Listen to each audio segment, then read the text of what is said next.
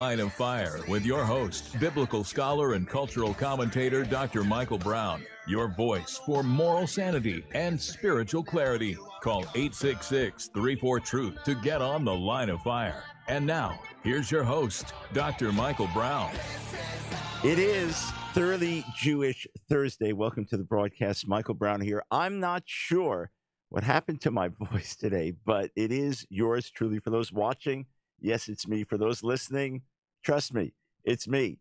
Welcome to the broadcast. We're going to have a fascinating conversation today, and we're going to take your Jewish-related calls. So any Jewish-related question of any kind, 866-34-TRUTH, 866-348-7884 is the number to call. Another reminder, if you want to join us in Israel next year, God willing, May 2023, the trip of a lifetime. So many ways, an amazing, incredible experience we'll have together, enriching on every level. If you want to go to the website, AskDrBrown.org, AskDrBrown.org. Right on the homepage, you'll find info on the tour. If you want to go, the earlier you register, the better, because seating is limited. Okay. A few years ago, I saw some articles online and was hearing people talk about, the Bible and the Torah. It prescribed the use of cannabis. It was part of the holy oil that was to be used in the sanctuary. So I looked up the claim. It was utterly bogus. It had zero academic support, was easily refuted. I wrote about it way back then. Well, a few weeks ago, I wrote an article about whether marijuana should be legalized, given my own opinion on it. And it got a lot of attention on the Daily Wire, where I posted the article. So I wrote a follow-up article, What the Bible Really Says About Cannabis. And it was a complete fresh new article from the old one I'd written some years ago, overlapping, but a fresh new article. And to my utter surprise, this article, which is just for subscribers to Daily Wire, so not even just the large general public reading, but their subscribers, which is, I don't know, almost 1 million people, there are right now almost 1,000 comments to the article. Just posted a couple days ago, almost 1,000 comments to the article. So I decided to come on the broadcast today, as it is Thoroughly Jewish Thursday, and get into a little more depth. Those who are able later to go to our YouTube channel, Ask Dr. Brown, AskDrBrown on YouTube, or on our homepage, AskDrBrown.org, you'll be able to watch where I put some slides up. But otherwise, I'm going to explain everything for all those, because I know the vast majority of you are listening, for all those listening by radio or podcast. Again, excuse me, if you want to interact with me on the subject, or you have a Jewish-related question on any other subject, we'll get to the calls a little bit later in the show, 866-34-TRUTH. So some people raised in their comments, and I've only seen some of the comments, Genesis 1, where God says to humanity, to Adam, see, I give you, Genesis 1:29, see, I give you every seed-bearing plant that is upon all the earth, and every tree that has seed-bearing fruit, they shall be yours for food. So the argument is God gave us every plant to use, and marijuana is one of those plants, and it can be used for many good purposes, so we should use it. Well, whether it's good or not, whether it has value or not, is unrelated to this verse, which says it's for food. No one eats marijuana for nourishment. You can ingest it to get high. You can ingest it for medical purposes, but you don't eat it for sustenance, okay? So this is all the plants, seed-bearing plants, that were given for food, of course, before the fall, when presumably there were no poisonous plants. But even if you want to say it's all the plants, fine. It was for food, for eating. So this verse does not address the subject at all. Subsequent to the fall, when we have poisonous plants, are you saying that we should eat all plants because God gave us all plants? Or rather, see the use of the plant, whether it's helpful or not? But in any case, this is for food. Got it? All right, so completely unrelated. So the main verse that comes up is Exodus chapter 30. So for those watching, I'm going to put it on the screen for you in Hebrew on the left, and English on the right, okay? And here, um, God tells Moses, next take choice spices, 500 weight of solidified myrrh, half as much, 250 of fragrant cinnamon, 250 of aromatic cane. The words aromatic cane I have highlighted here, k'nei bosem, all right? Aromatic cane. The word k'nei is cane, so kane, cane, and then bosem is aromatic, sweet smelling, sweet spices, all right? I also highlighted in the same verse the word cinnamon, cinnamon, besem. So this is related. So it is fragrant cinnamon. Again, you have besem, bosem for fragrant. But cinnamon, if you look at it, you'll see that in the third letter, there's a dot in it. That's called a dagesh. That means it's a double N, all right? That's why cinnamon in English, which comes from the Hebrew cinnamon, right? That's why the English has a double N, cinnamon with two N's. Contrast that with cannabis, which is spelled with two N's, but the Hebrew from which this allegedly comes, from which this is allegedly derived, kenebosem, only has a single N. In other words, the phonetic correspondence from the Hebrew to the English, or from the Hebrew to the Greek to the English, is not there. It is plainly not there. And not only so, but the final M, the mem, is missing in cannabis. And you also have different vowels entirely, right? So instead of kane, you have kana. Instead of bo, you have be. And then you don't have the final M. And then you don't have a double N. So it completely breaks down. You say, well, where did anybody get this from? It was a Polish anthropologist, tragically lost her entire family to the Nazis in the Holocaust. As I read her brief biography, when she passed away, I believe at the age of 76, she was a professor at Hunter College in the States at that point.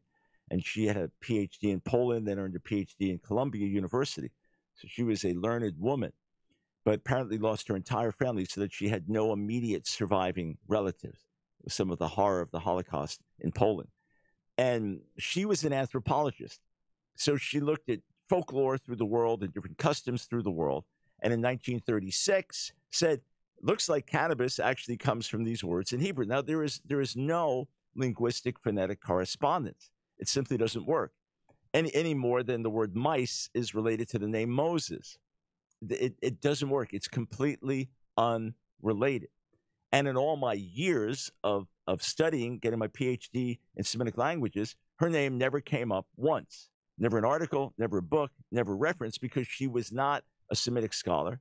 She was not a linguist. She was not an etymologist. She was an anthropologist, right, studying human traditions and human development over the centuries.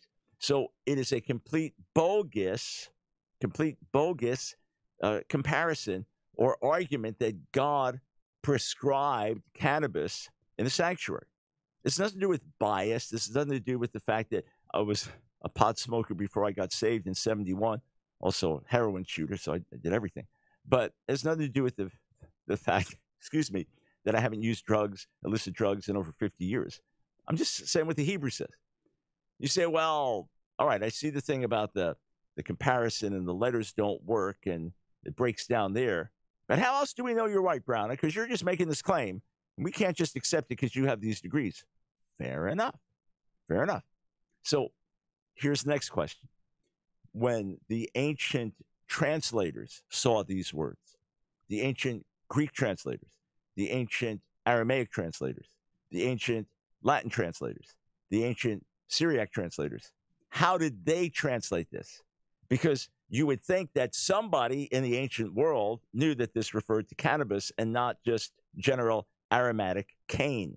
Okay? So let's take a look at what's called the Targum. This is Targum Onkelos. This is the Aramaic translation of the Torah. Okay? When Onkelos saw this, so again, Exodus chapter 30, verse 23, he translated with Ukene Busma, which is basically the exact same thing in Hebrew, now in Aramaic, all right? And aromatic canes, you could make it plural there, aromatic canes. But it's the exact same words. In other words, he didn't think, Onkelos didn't think that this was the word for hemp or something like that. No, he just understood aromatic cane. Now, here's what's interesting. The Greek language already had the word cannabis. The Greek language had it. It existed already when the Greek translators in the 3rd century BC translated the Torah from Hebrew into Greek. These were Jewish Greek scholars. The word cannabis, existed already in Greek. We'll show you that in a moment, okay? They didn't translate with cannabis. How did they translate? They translated with kalamu yodos. So this is, again, sweet-smelling fragrance. This is not hemp. This is not cannabis. They had the word for cannabis. They didn't use it. They didn't use it. The same with the Peshitta, the Syriac translators, a few hundred years after the time of Jesus. For those that know Syriac, I'll just put the slide up. It's highlighted for you. But they did the same thing. You even have that same bosem in Hebrew. You have it here in Syriac. All right? So, the same thing. They saw it.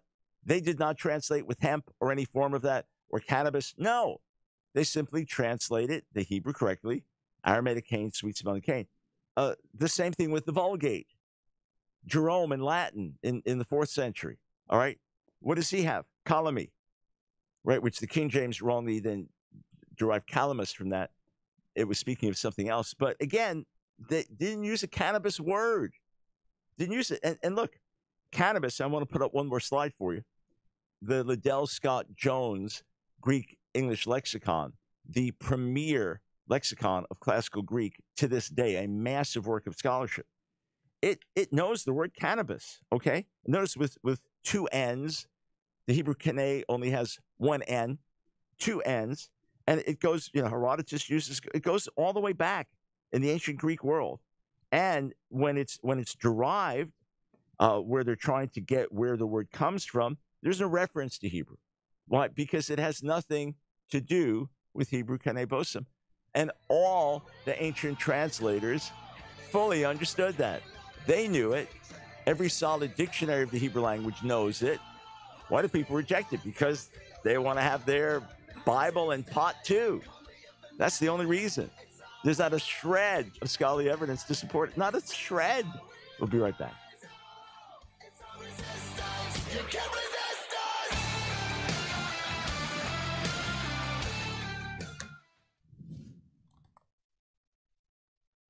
So how did the fall affect humanity? Well, profoundly, deeply, in every way. We went from fellowship with God to separation from God. We went from spiritual life to spiritual death.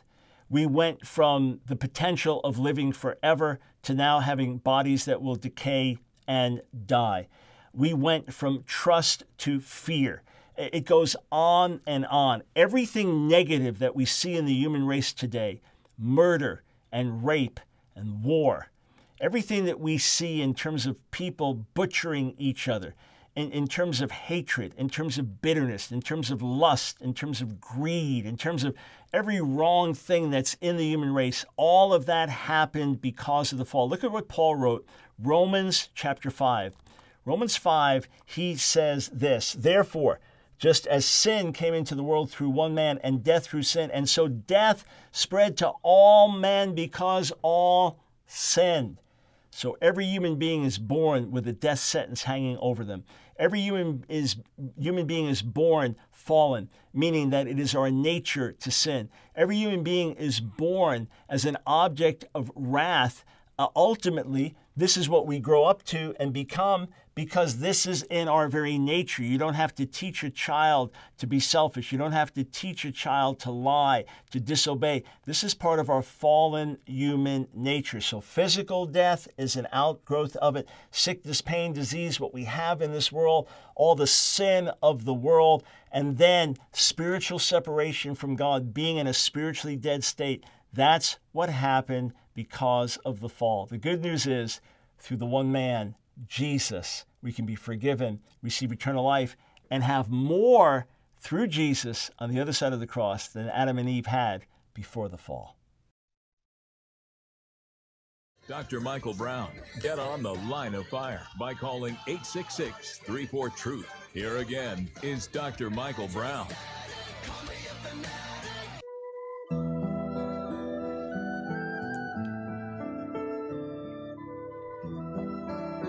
Thanks, friends, for joining us on Thoroughly Jewish Thursday. I'm going to go to the phone shortly, 866-348-7884. Yeah, whatever's going on with my voice, feel good otherwise, and hopefully doesn't put you off too much. But having said that, yeah, check out vitaminmission.com if you haven't. My friend, Dr. Mark Stengler, my personal physician, just great health supplements, and he's a sponsor of this broadcast. So you order there, go through the site, vitaminmission.com. You get a 10% discount when you order using the code that's listed there. And then Dr. Stengler turns around and makes a generous contribution to our ministry to help us talk to more people like you. All right. So just a little bit more on the cannabis question. There's an etymology online website that I checked today, and its entry for cannabis, as far as I can see, is reliable. So the word cannabis, it lists as this: common hemp from cannabis, modern Latin plant genus named 1728 from Greek cannabis, hemp, a Scythian or Thracian word. And then it gives us as a source of Armenian Kanaf and these other languages as well. So etymologists have traced this back to a Scythian or Thracian word. So the argument is, oh, no, but it goes back to, it doesn't go back to Hebrew. The argument breaks down on every single point. Well, I saw a comment that was posted, and it said, well, what about on Sfaria? This is a great website, sfaria.org, great compendium of traditional Jewish sources. There's an article, Kosher Cannabis, Judaism and Marijuana, by Rabbi Aaron Filmus. And it goes down, quotes Genesis 1:29 about what can Jews inhale, and then quotes what we've just been reading in Exodus, the 30th chapter, and tries to, and then quotes the Polish anthropologist we've mentioned, Sula Bennett, and he calls her a Semitic etymologist, which she wasn't. At least she was not known for that. She did not specialize in that, so as to be known in the larger academic world as a Semitic etymologist. She was known as an anthropologist, as a learned anthropologist. Two different fields, all right? And she claims there's an astonishing resemblance between the Semitic Cannabis and the Scythian cannabis. It was not Semitic Cannabis, okay? It was not Semitic Cannabis. There was Semitic Kane Bosim, all right? With a single N, not a double N, and on. So it completely breaks down. So he quotes her. And then he quotes an article, another Jewish man, did Aaron the high priest smoke? This is published in Haaretz a few years back. Did Aaron the high priest smoke? And said, hey, play on words, high priest, get it? There's nothing, of academic substance in either of these articles to back the idea that cannabis was prescribed for use in the Bible or recommended for use. The Bible basically doesn't comment on it, it doesn't comment on other plants or plants from which we get opium and things like that. It does comment a lot on drinking, right? It does comment about getting drunk, the proper use of alcohol or the abusive use of alcohol, comments on those things, but it doesn't comment on that. So look, I don't know what I could do other than, one, show you that the phonetic correspondence does not work. That's one. Two, show you that all the ancient versions, which were the best scholars of their day or people fluent in biblical Hebrew, translating into Greek or Aramaic or Syriac or Latin, that every one of them translated differently than cannabis, basically rightly translated into Hebrew, and that every major dictionary you're going to find of Greek, where it's going to go through etymology, or of Hebrew, biblical Hebrew, will say no. They're not going to even address the cannabis issue because it's unrelated. It's unrelated. Just going to say the Hebrew means this, Greek means this, etc. So you can make the Bible mean what you want. You could say, well, according to the Bible, there is no God. According to the Bible, There is no heaven. According to the Bible, there is no Jesus. You could fantasize as much as you want. It doesn't change the truth. It does not change the truth. So the whole question of should cannabis be legal or not, should a Christian get high or not, those are separate questions. This question is easily dismissed, and there's no argument about it from a linguistic, lexical, etymological viewpoint. Zero. Prove me wrong. Go ahead. Prove me wrong academically on this. All right? Go ahead. Phone lines are open. 866-34-TRUTH. With that, we go to the phones. Ruben in Brownsville, Texas. Welcome to the Line of Fire.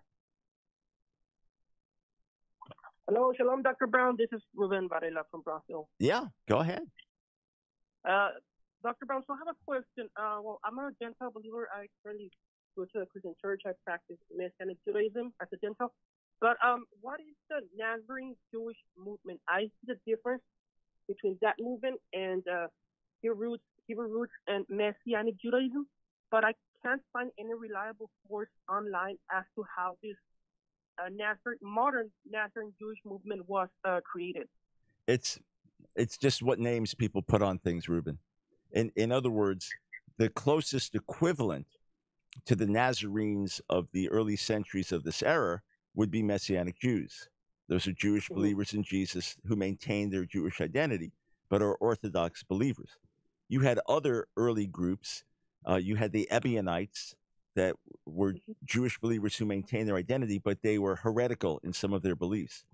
Or the Corinthians, not the Corinthians, but the Corinthians, also Jewish believers with some heretical beliefs. So the ones that rejected the authority of rabbinic Judaism, the ones who accepted the Orthodox gospel and views of Jesus and Paul and things like that, but continued to live as Jews and were often misunderstood by the church, those were the Nazarenes.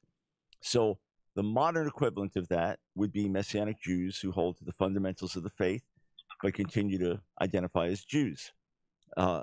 Now, others may use the term for themselves today, and everybody uses it differently. In other words, you've got heretical groups in Hebrew roots and some that are not as bad.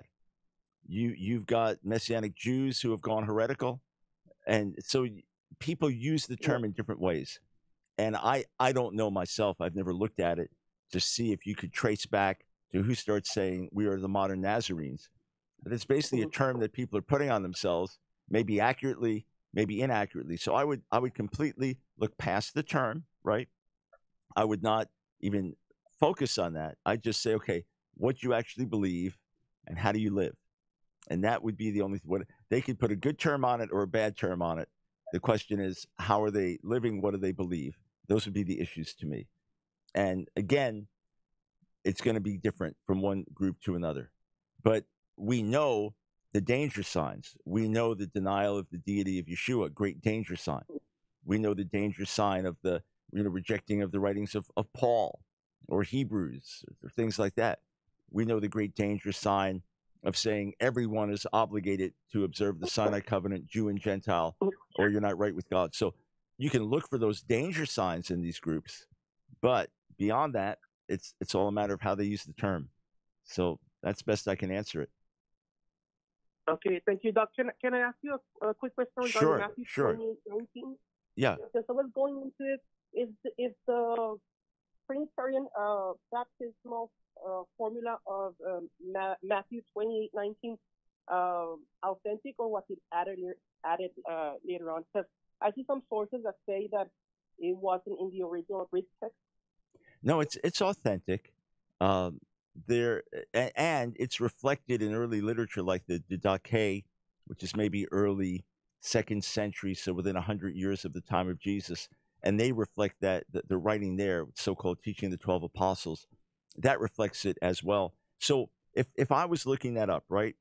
So what I would do, I'd go to my software, right?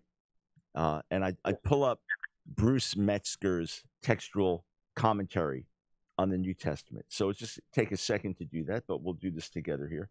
And what Metzger does is he has a textual commentary on the Greek New Testament. So for every single variant, he's going to have a detailed note. And then he's going to rate them. Okay, this is how certain the reading is and things like that. So when you go to Matthew 28:19, all right, when you go there, you see, actually, there's not a note on it. In other words, this is not something that's in dispute. So you may hear, oh, it's in dispute and things like that. But as far as textual scholarship, this is not something that's in dispute that textual critics wrestle with. Is it there or not? You know, contrary to, say, John 8, 1 through 11, the adulterous woman, or Mark 16, 9 through 20.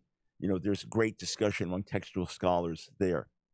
But as far as Matthew 28:19, nope, not at all. Hey, Ruben, thank you for the calls. Much appreciated. All right, we've got some phone lines open.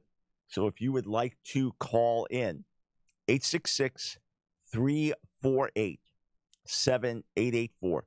Any Jewish-related question. It could be related to the Hebrew Bible, Messianic prophecy, Jewish background to the New Testament, questions about Israel today. Glad to answer any Jewish-related question. And Angelo, you'll be first up on the other side of the break when we come back. So stay right here, folks, on the line of fire. And hey, I guess you got used to my voice, a little bit different today, but the same Thoroughly Jewish host on Thoroughly Jewish Thursday. We'll be right back.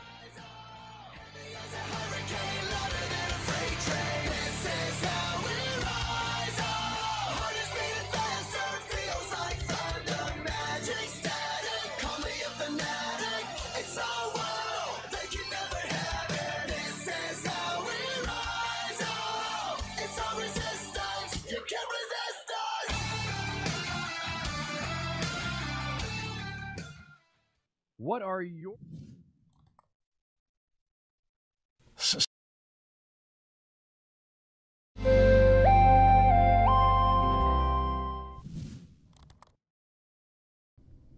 Christians say that Jesus is God. They don't mean that God ceased to be God in heaven and came down on the earth and was no longer God in heaven like some character from Greek mythology. They believe and understand that the Father, through whom all things were created, the source of all things, remains enthroned in heaven, filling the universe with his presence, and that the Holy Spirit works invisibly among us. But yes, as followers of Jesus and believers in the Scriptures, we believe that Jesus himself is eternal deity. Now it's interesting in John, the 20th chapter, that Thomas, who had been a skeptic, he was one of the disciples, but he couldn't believe Jesus really rose from the dead unless he saw him with his own eyes and saw the nail prints, and he had to see it for himself in order to believe. But once he saw Jesus risen from the dead in John chapter 20, what does it say? John 20:28, Thomas says to him, "My Lord and my God." Wow. So here you have Thomas confessing him as God. And people say, yeah, but when did Jesus ever say that he himself was God? Well, of course, he tells us in John 10 that he and the Father are one. You say, yeah, but John 17, he prays that we would be one with him the way he's one with the Father. Does that mean we all become God? Okay, that's a fair question. Well, what he tells us in John 14, that if we've seen him, we've seen the Father. So he and the Father are one in a unique sense. But it goes beyond that. When he calls himself the Son of God in unique relationship with his Father, the Jewish opponents in John 5 recognize that he's making himself equal with God. You say, doesn't he say anything even more clear than that? Well, the clearest proclamation is in John chapter 8, verse 58. And there are many other ways that Jesus speaks of himself of being divine and being from above and being sent here into this world on a mission. But in John 8:58, he says these words, "Before Abraham was, I am." So Abraham lived 2,000 years before Jesus. Jesus doesn't even say, before Abraham was, I was. That would be enough to speak of him as being pre-existent. But no, he says, before Abraham was, I am. And that I am proclamation is uniquely God's proclamation. I am he. I am the one. I am the eternal one. I am the I am. Jesus, strikingly, is identifying himself with Yahweh, the Creator, in John 8:58, the clearest passage where Jesus identifies himself as being God. It's Dr. Michael Brown.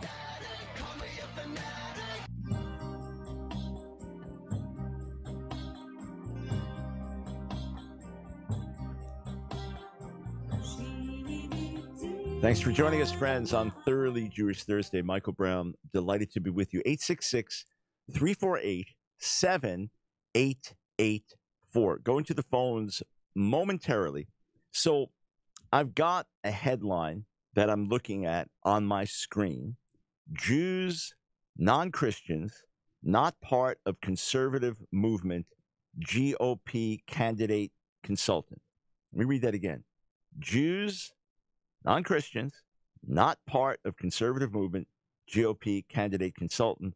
Both Republicans and Democrats have called on Mastriano to withdraw his ad campaign from the Gab social media platform. All right, so this is in Pennsylvania Republican gubernatorial candidate Doug Mastriano, who is an outspoken, unashamed Christian. He has advertised on Gab, social media alternative to Twitter and the like. But unfortunately, while Gab is not censoring people on the right as Twitter is, the leader of Gab, the CEO, Andrew Torba, has made numerous statements that many consider blatantly anti-Semitic, and many would say espouses a form of Christian nationalism that is terribly dangerous. Well, I just looked at my Twitter feed right before coming back on the air during the break, and I saw a post from about 30 minutes ago from Dr. D. Jackson. Dr. Brown, I would love to hear your take on Christian nationalism as espoused by Andrew Torba, CEO of Gab, or any thoughts. Thank you. So I wrote back, said, I'm about to address this on the air, so we will reach out to Mr. Torba privately and invite him to come on the air with me and present his views, making clear that I differ strongly with his perspective. If he declines the invitation or simply doesn't get back to us, then, God willing, I will address the quotes, his stance. I'll address it fairly in writing and on the air. But as always, if we can reach out to someone first and get them to interact with us and present their side, we will absolutely do that. As for the quotes in the article, as for the form of Christian nationalism that are espoused by Mr. Torba, as I understand his views, I categorically reject them. My next book, coming out in September, The Political Seduction of the Church, I believe will be a tremendously important volume. One of the most controversial that I've written, but tremendously important. In fact, beginning next week, we'll tell you how you can pre-order, get a signed copy of the book, and a numbered copy from the first printing. So we are eager to get this in your hands. And of course, I address those questions in the book. Broader question: do I expect extreme forms of Christian nationalism, namely that Christians are called to take over America and, quote, disciple the whole nation by getting everyone under Christianity and under Christian law of some kind? Do I expect that to be anti-Semitic? Absolutely. No question about it. All right, let's go to the phones. In Richmond, Virginia, Angelo, thanks for holding. Welcome to the Line of Fire. Hey, God bless you, Dr. Brown. I appreciate your ministry. Thank you. I had a question that I wanted to address. As a Christian and a non-Jew, a Gentile, as you would call us, I wanted to know the impact or the significance of the synagogue in the days of Jesus, and kind of how that concept, as far as, as Jesus warned his disciples, kicked out of the synagogue, just the impact of the synagogue during that time period and how significant the removal of the people from the synagogue was to the people of Jesus' time, or the disciples and the converts during that time. Yes, sir. Absolutely. Happy to answer. And let me first say, as you mentioned, a Gentile believer, as I would refer to it, the word Gentile in the Bible can have two different meanings, a neutral meaning and a negative meaning. The negative meaning is like pagans, just worldly people, ungodly, the people that don't know the one true God, the people of the nations who worship their other gods. And that's why in Ephesians 4, Paul says, hey, don't live like the Gentiles, meaning the other Gentiles. Don't live the way they live. The other meaning of the word is simply the people of the nations, or the word nation. God told Abram, you will be a great goy, and the word goy is the word for Gentile. So, in other words, you'll be a great nation. So the goyim, those are the nations and the people of the nations. So Paul uses it in that sense in Romans 11, when he says, hey, I'm writing to you Gentiles, as the apostle to the Gentiles. I want to provoke, I want you to provoke my people Israel to envy. So when I use it, obviously it's in the positive sense of people from the nations.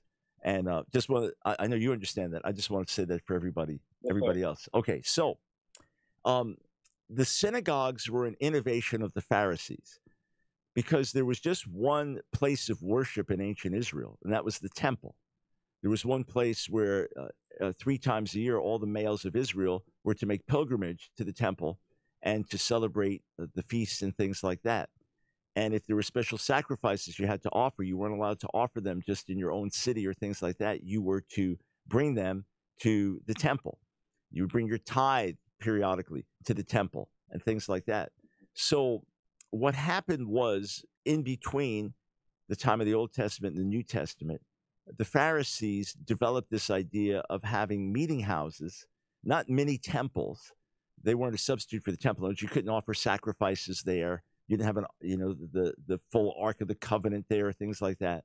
But you would have these places in each community where Jews could come together, be taught the scriptures together, say their prayers together, and have a basic place for communal life. So very much similar to a local church or synagogue today, that these were the communal meeting places where you would come with people of like faith, where you would hear the scriptures read, where you would hear teaching from the scriptures, where you would offer your prayers together, and the prayers developed over a period of centuries. And it would also be a place where community could have a basis. So let's say there were issues that you had to work through or figure out, or there needed to be some type of judgment carried out against someone, that the synagogue would be a convenient meeting place. And the basic word means a meeting place or an assembly, a gathering. So by the time of Jesus, these were very common. And even though they were Pharisaic innovation, it was something that he participated in, because it was part of Jewish life that, in his view, was positive and good. So to be put out of the synagogue, as it mentions in John 16 that you quoted, or in the case of the man who was blind and was healed, people were afraid to be put out of the synagogue in John 9. So that was very much cutting you off from communal Jewish life. It would be like today. Let's just say you were a Jehovah's Witness, right? And in your city there were 4 different Jehovah's Witness congregations, and you were excommunicated for being a heretic. So you're put out of those communities. You're not welcome in any of them. So you are now looked at as an outsider, right? Same thing with Mormons, right?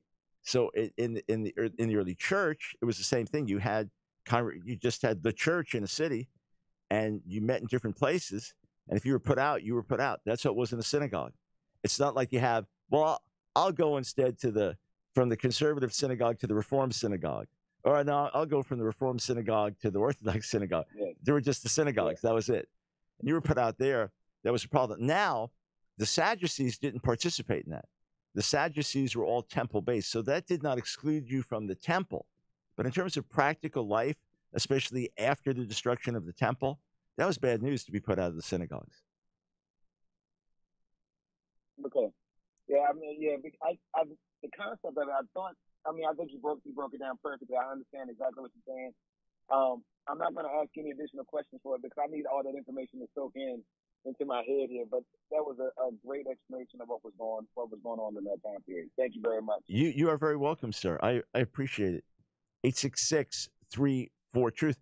The other thing I appreciate, as Angelo's methodology, to let things sink in, digest them, and then, okay, maybe that triggers another question. That's a good way to learn. Get it, let it sink in, digest it, and then from there, okay, maybe that triggers another question. Maybe that answers the questions. Let me mention a couple things of interest as we talk about synagogues.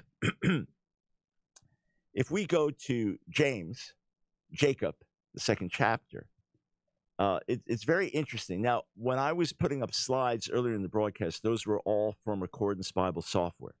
Check it out at accordancebible.com. Just great software to dig into the scriptures and go as deep as you want to go into the original languages. But so I'm going to grab Jacob, the second chapter, and pull that up on my screen here. All right, and I'll do it with the English on the left and the Hebrew on the right. And here's what it says, beginning verse 1. I'm going to read from the ESV. My brothers, show no partiality as you hold the faith in our Lord Jesus Christ, the Lord of glory. For if a man wearing a gold ring and fine clothing comes into your assembly, and a poor man in shabby clothing also comes in, and you pay attention to the one who wears the fine clothing, and say, you sit here in a good place, you sit here in a good place, while you say to the poor man, you stand over there, or sit down at my feet. Have you not then made distinctions among yourselves and become judges with evil thoughts? All right? I want to focus on verse 2. For if a man wearing a gold ring and fine clothing comes into your assembly. And when you look at the Greek word for assembly, it is synagoge. All right? Synagoge in Greek. So that's the word for synagogue. Now, elsewhere in the New Testament, where it occurs over 50 times, it's translated synagogue, synagogue, synagogue, synagogue, synagogue. One verse in the book of Acts where it's talking about a crowd that gathered in an assembly, that would be the one exception. Otherwise, when it's talking about a meeting place, it is always, in the New Testament, translated synagogue. How about the negative verses in Revelation 2:9 and Revelation 3:9, where Jesus refers to claim to be Jews and are not, but are a synagogue of Satan? All our English translations translate with synagogue.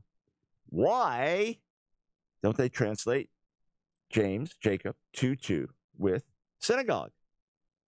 Well, because it's a Christian meeting place, it's not going to be a synagogue. James, is written to Jewish believers in Yeshua. And the place where they gathered together was called a synagogue, a meeting place. What do you know? They didn't use a different and new word. They used the word that was used in their Jewish community, because that's what this was, a religious meeting place, a synagogue. What do you know?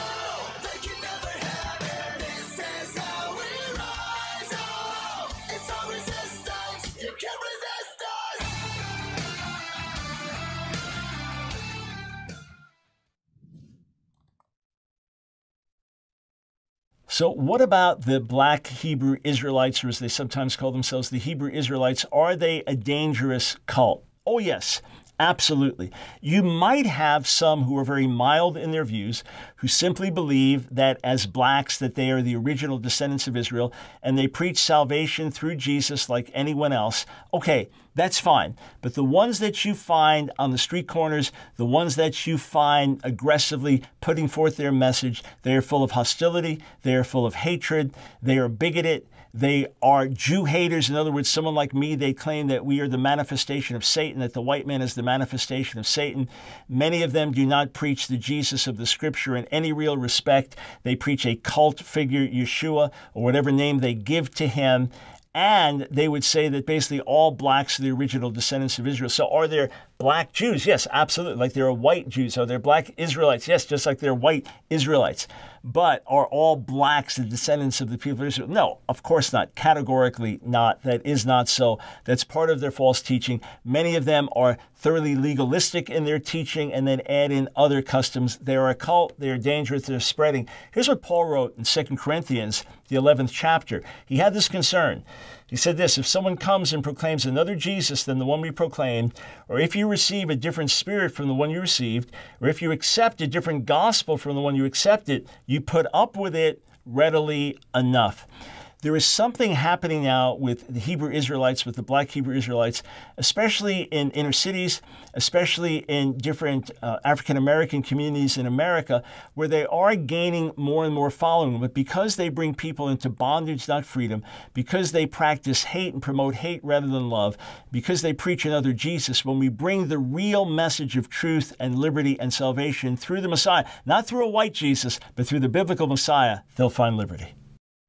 Dr. Michael Brown. Get on the line of fire by calling 866-34-TRUTH. Here again is Dr. Michael Brown.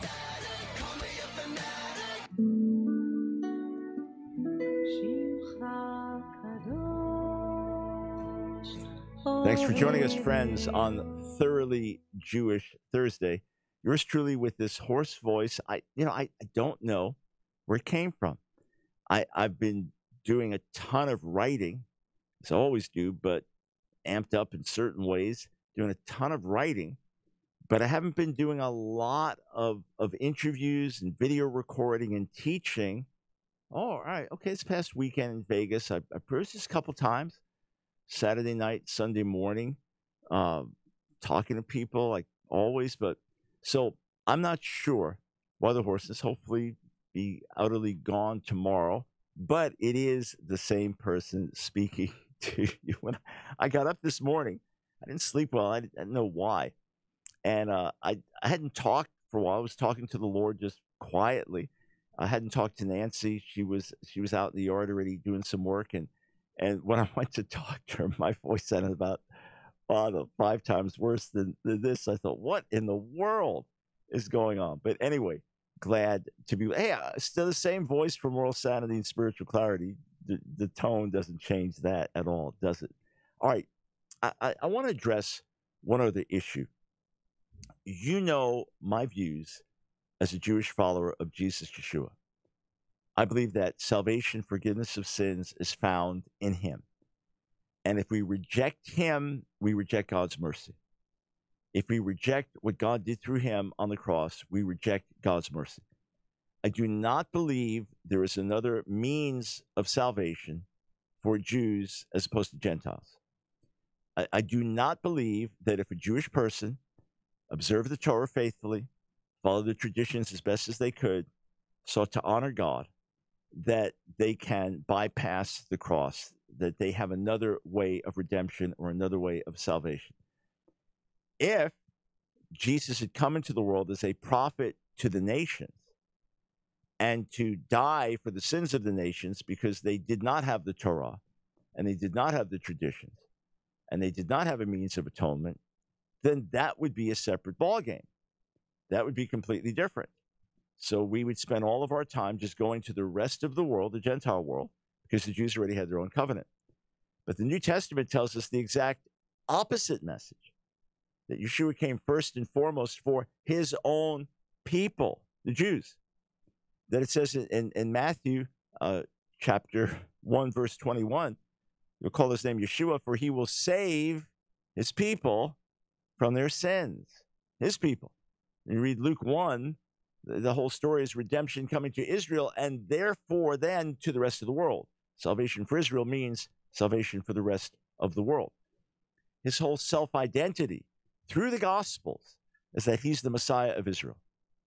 He dies as King of the Jews, just as he was born as King of the Jews. And when he rises from the dead, he then meets with his disciples and says, why were you so slow to believe what was written in the Scriptures, meaning the Hebrew Bible? And then he opens their minds so they could understand it, so they could see from Moses on through the Hebrew Scriptures, the prophecies were about his suffering and the glory that would follow. And then in the book of Acts, as Peter and the others begin to preach, remember, all Jews preaching to Jews. What's Peter's message? It's to the house of Israel. Let all the house of Israel know that this same Yeshua, this Jesus whom you crucified, God has made both Lord and Messiah. So repent and turn to him. And that's the theme over and over in Acts 2, and Acts 3, and Acts 4, and Acts 5. Same thing over and over. In Acts 7, same thing. There's no reference to Gentiles. There's no reference even to Samaritans, which are considered like half-breed Jews, until the 8th chapter.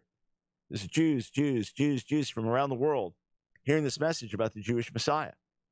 And then with the destruction of the temple, God was shouting to the nation, the old system is done. I've instituted a new and better system. Atonement now comes through the Messiah. You no longer have your atonement system. You no longer have a functioning temple. You no longer have a functioning priesthood in the land with a functioning temple. That's gone because God has replaced it with something better. Now, there is a fascinating Jewish tradition in the Babylonian Talmud, tractate Yoma, and it is page 39A and B. Traditional printing of the Talmud, every page is printed the same. It's not like a Bible. If I tell you page 311, that doesn't mean anything. It depends on which Bible, how it's printed, so on. That's why we say chapter and verse. But in Talmud, as traditionally printed, the standard edition for centuries, you've got the front page is the A page, and you flip it, that's the B side. So the A side and the B side. So 39A and B. There's a fascinating tradition there in the tractate Yoma, Yoma meaning in Aramaic, the day, namely the Day of Atonement. And it talks about the high priest and everything that has to be done to separate him so he doesn't get ritually unclean before the Day of Atonement, and the rites that he goes through. And then these different signs that God gave to Israel as to whether their sins would be forgiven or not on the Day of Atonement. And there were three different primary signs. The priest would reach into an urn and pull out with his right hand and his left hand 2 lots. One was the goat that would be sacrificed to the Lord. That should come up in the right hand. That was a good sign. Left hand, bad sign. The other goat was the one called the scapegoat later that would carry the sins of Israel into the wilderness. It was ultimately killed, pushed off a cliff by the time of Jesus. So that one you wanted the priest to get in his left hand. If he pulled them out and it was reversed, the goat to be sacrificed to the Lord was in the left hand, bad sign, bad sign. The goat that would be sent out into the wilderness, the goat for Azazel, all right hand, bad sign. Next would be that there was a scarlet thread that was tied to the gates of the temple doors, to the front of the temple doors. And if the sins were forgiven in accordance with Isaiah 118, the scarlet thread would turn white. Also, some of the traditions said there was a scarlet thread put on one of the horns of the goat, and if that turned white, that was a good sign. If it didn't turn white, bad sign, bad sign. Then last is the candlestick in the temple, the menorah. So the way it would be lit would be from east to west. All right. So the westernmost, from west to east. So the westernmost candle was lit first, and if God was with Israel and forgave sins that year, that would be the last one to go out. First one lit, but the last one to go out. So the tradition records there in the Talmud that in the days of Shimon HaTzadik, so a righteous high priest that lived different dates given a few hundred years before Jesus, that all the 40 years he was the high priest, every year God accepted the sacrifices on the Day of Atonement. Every year, all 3 signs came up positive, obviously because of his righteousness and intercession. That would be the understanding. After that, some years good, some years bad. And when it was bad, the bad signs, the nation's discouraged. God did not receive our sacrifices and our fasting and our prayer. Then it says this: the last 40 years before the temple was destroyed, all 3 signs came up negative each of the 40 years. Now, there are rabbis very upset with me for using this. These are our traditions. You're misusing them. I'm simply looking at what's given, Tanu Rabbanan, the rabbis taught, given as a historical account. Now, I understand there are many accounts in the Talmud, and they have to be historically analyzed. Did they happen as written? Were they revised over a period of time? I understand all that. But this is considered to be a widely reliable source, and one of those negative things that you wouldn't document unless it really happened. You wouldn't create this normally, all right? So the last 40 years before the temple was destroyed, none of the signs came up positive. This is either from the beginning of Jesus' ministry until the destruction of the temple, or depending on dating, the time of his crucifixion to the destruction of the temple. So Jesus comes on the scene and ministers, more specifically dies for our sins, and God is shouting to the nation, the old system is over. The old system is over. I've given you a new and better way. And when you rejected the new and better way, then judgment came, temple was destroyed. That's the bad news. The good news is the new and better way is still here. To this day, traditional Jews, who are some of the most sincere people that I know, the traditional Jews that I've gotten to know over the years, yeah, you have flakes, just like I have flakes in the church and flakes everywhere. But I've gotten to know so many deeply sincere men and women and people who really desire to honor God and do what is right and live for him and believe that they're doing the right thing by adhering to the traditions. In fact, they believe to deviate from that would be grave sin against God. I just want to say to every traditional Jew listening to me, you still don't have atonement outside of Yeshua. You still don't have atonement outside of the Messiah being the righteous sacrifice for our sins. Not human sacrifice, but rather the atoning power of the death of the righteous. Mitatan shel tzadikim techaper, as is stated often in rabbinic literature. So I want to appeal to everyone listening. Do you have forgiveness? Do you know that your sins have been blotted out? Are you in right relationship with God? All of us have sinned. All of us have gone our own way. The Lord has laid on him, Yeshua, the Messiah, the iniquity of all of us. All right, friends, back with you tomorrow. You've got questions. We've got answers.